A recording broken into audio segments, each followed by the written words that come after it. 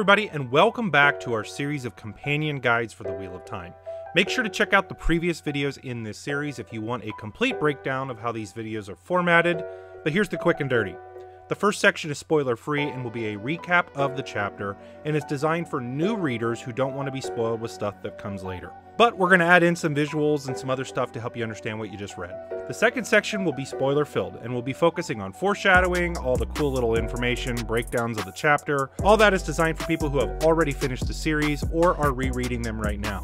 I'll throw up a spoiler warning when we get to that section of the video. Quick thank you to audible.com for sponsoring this video series. You can get a free audiobook. All you have to do is click the link in the description of this video. You get a free book. It's awesome. So let's go ahead and get into the recap of Chapter 2 of Eye of the World, titled Strangers. The chapter opens as Rand and Mat are unloading barrels of cider into the Winespring Inn.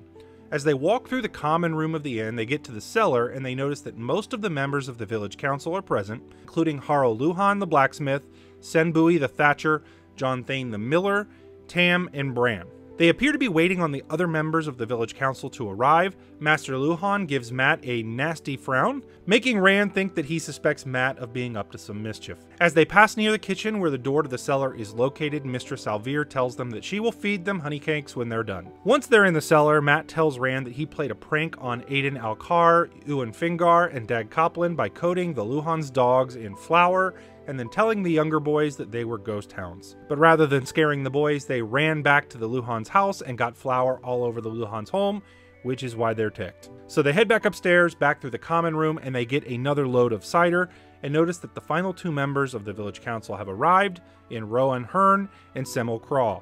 They begin speaking quietly near the hearth in the common room, and Rand really can't hear what they're saying, so they just kind of move on. Rand and Mat continue to unload the casks of cider, and they take them to the cellar, and after taking one of the last casks to the basement, Ewan Fingar comes into the cellar to tell them about the strangers in the town. He tells them of the Lady Moraine and Lan, who he believes to be in service to Moraine.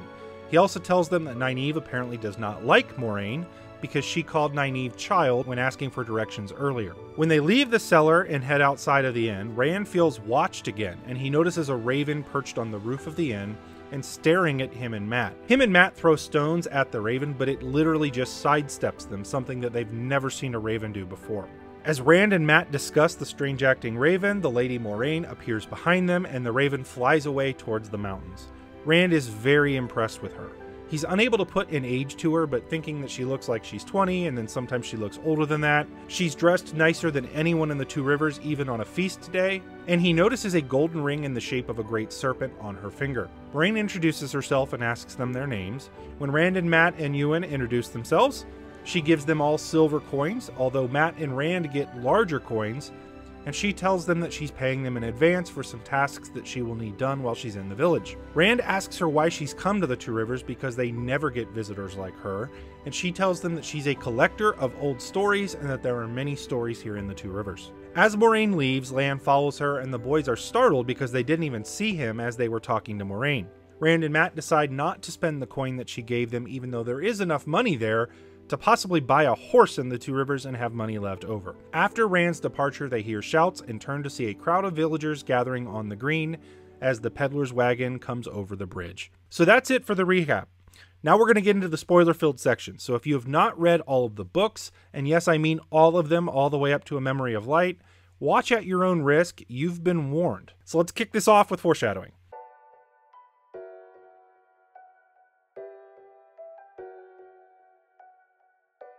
Even though this is a shorter chapter, there is actually quite a bit of foreshadowing in this chapter where we're introduced to Moraine for the first time, and she gives us a good amount of information. The raven that watches both Mat and Rand sidesteps the rocks they threw at it, something that they had never seen a raven do, but it immediately flies away in a hurry when Moraine approaches. Now this is clearly due to her being an Aes Sedai, something that we don't actually find out for another couple chapters. Now what's also interesting here is that the raven flies off towards the Mountains of Mist.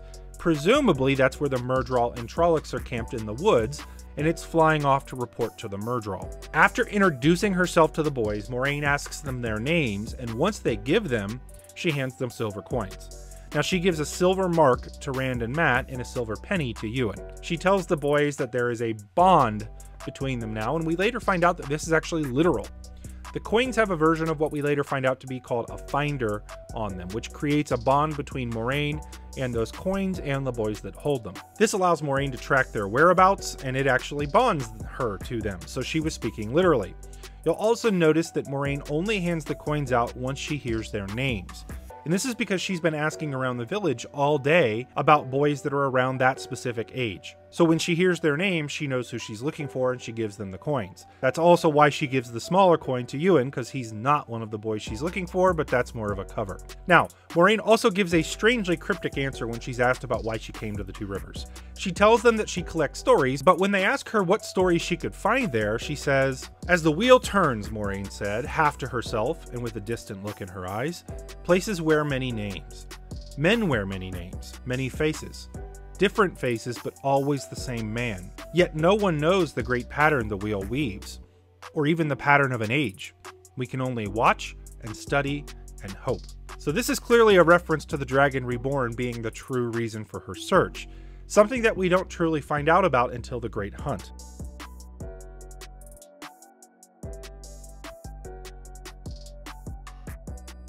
As for the other general things from the chapter that are interesting, let's start with superstition and myths that are prevalent in the Two Rivers.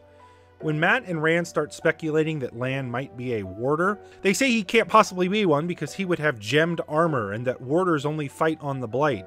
And then they talk as though warders might not even be real. All of this is incorrect, but it goes to show how tales are spread over time and distance, which is one of the themes that Robert Jordan wanted to address in the books. In that same conversation, Mat mockingly says that there might be Trollocs in the Two Rivers, which wasn't a serious comment.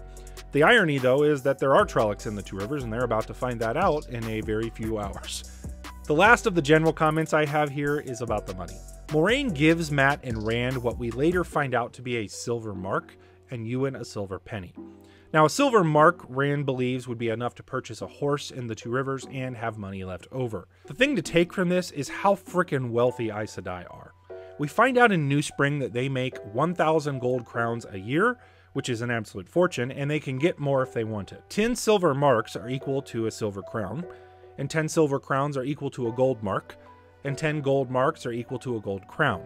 So based on Rand's pricing of a horse, Moraine could potentially purchase 1 million horses in the Two Rivers with just her yearly income, which that's not counting money that she saved or from money she's got from just being a noble. And yes, this is just a farming village, so maybe horses aren't that much, but that is an extravagant amount of money nonetheless. At the very least, Aes Sedai would all be equivalent to modern day millionaires in terms of their money, but it's possible that they might be wealthier than that.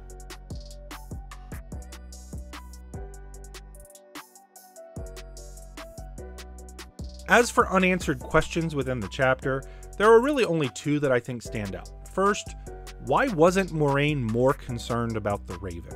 She clearly saw it, and later in the book, she makes a comment about how she should have known.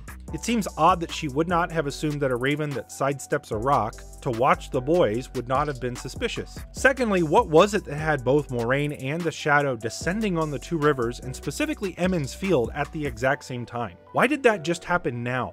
It seems odd that the two groups would be independently arriving at the same time in the same village after the same long search. I suppose it can be explained with ta'veren, but I feel like it's still odd, and it's never really addressed. So what did you think of the chapter Strangers? It's a shorter chapter, but there's a lot packed into it. Are there any other unanswered questions from the chapter or bits of foreshadowing that I missed? Let me know in the comments below. Also, head to www.audibletrial.com/Nae'Blis to get a free audiobook from the video sponsor audible.com. Wheel of Time has an outstanding audiobook series, and you can get a new one of those each month with the Audible service, which is great. I have all of them. Make sure to like this video, subscribe to the channel, and watch all of the rest of the videos in this series. I've got a playlist set up so you can binge all of these. Depending on when you're watching this, there may be tons of videos after this in the playlist to watch, so keep on going. But hey, thanks for everybody for watching, and until next time, peace out.